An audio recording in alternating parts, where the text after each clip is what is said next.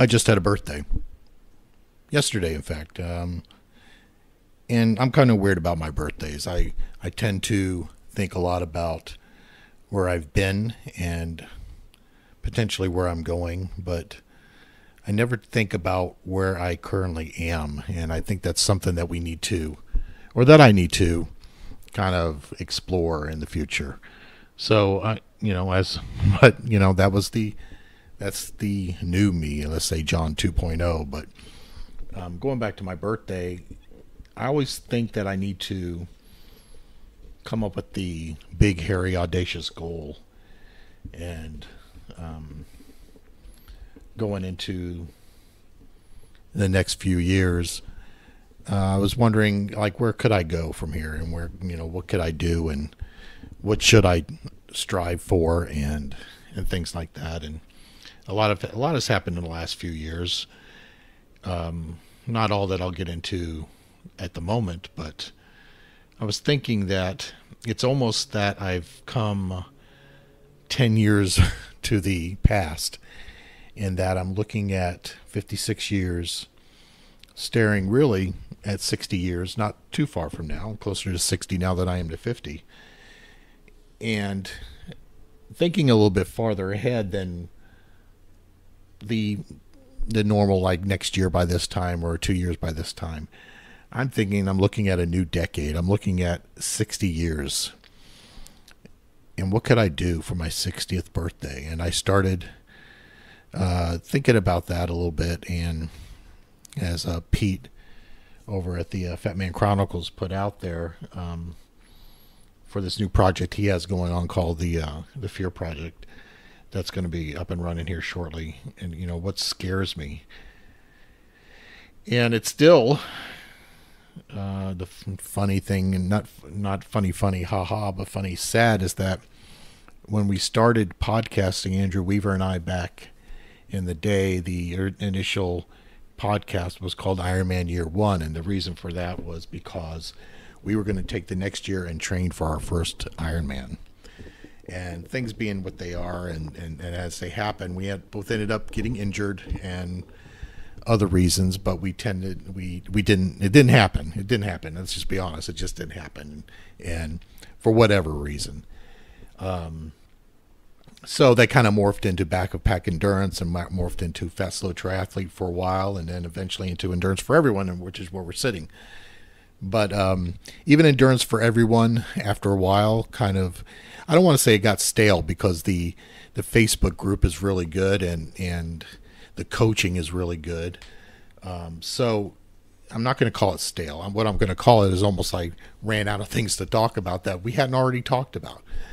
So I put it on a hiatus back in April of this year, 2019, and kind of wanted to take some time to readjust and reassess and really figure out what I wanted to do going forward, as far as the show, the group, and that brought me back, like I was saying, it brought me back to where I was 10 years ago, or even back with Andrew, is that the Ironman is still floating out there. And I'm going to say Ironman, and let me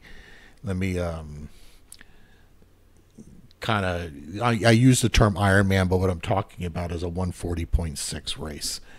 And there's a lot of fears that come to that. It's not a fear of being able to train for it. I don't even think. I know I can train for it. I know that I can swim 2.4 miles, and I know that I can run a marathon. I've done it. I know I can do it. And I know that I can ride a bike 112 miles. I've done it. I know I can do it. I think the fear comes, well, there's always going to be a fear in the swim, and we'll discuss that in shows to come. But it's not a fear of being able to do it. It's a fear of, I don't know, this is something maybe I should go on Pete's show and talk about this. I don't know what it's a fear of. I don't know if it's a fear of drowning. I don't know if it's a fear of what it really is a fear of. But open water swimming has always been a bugaboo of mine, and even though I know I have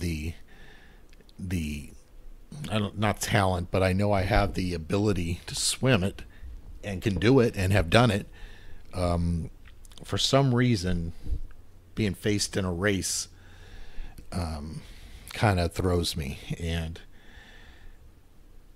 I need to get a hold of that. I think not just for the purpose of finishing a race, but the purpose of just living with myself, if that makes sense.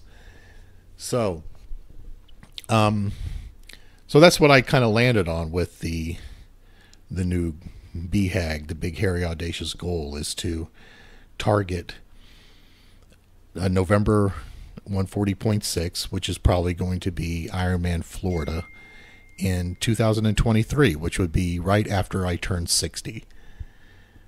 Gives me a long time to talk about it. So I'm sure you're all excited about that.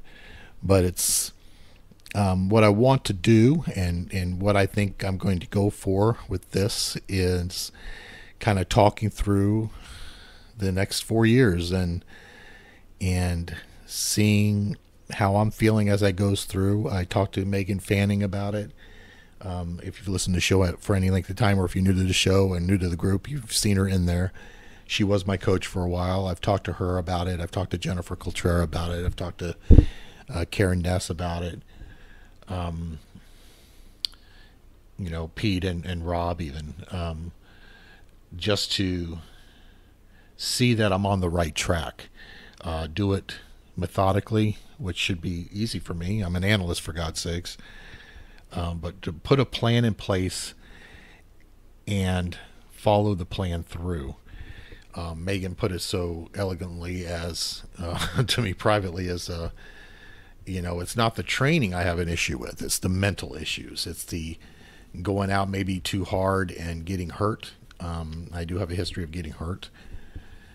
But I do think that has a lot to do with my weight still. I've been battling this weight for years and years and years and years now. It goes down, it comes back up, it goes down. It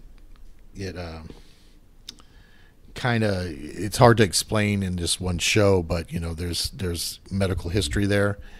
So I don't want it to seem like it's nothing, because it is something.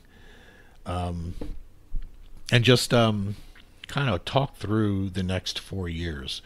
So my plan is, as I said, to maybe bring on other coaches. The actual initial thought for this new version of the Endurance for Everyone podcast was be a coach cast.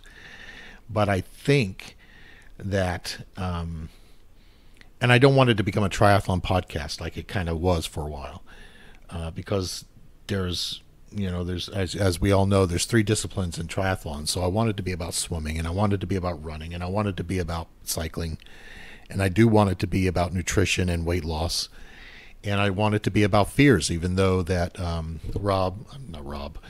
Pete has started this new project. Maybe I'll let him handle that side of it and kind of morph together on that part of it. But try to talk this through. I do know that I want to not be the only one talking. I'm not good at this by myself, so I do want to bring people on again. I'm trying a new format. I'm trying, to do it just as a talking podcast without all the bells and whistles, I'll call it, and just be a forthright show.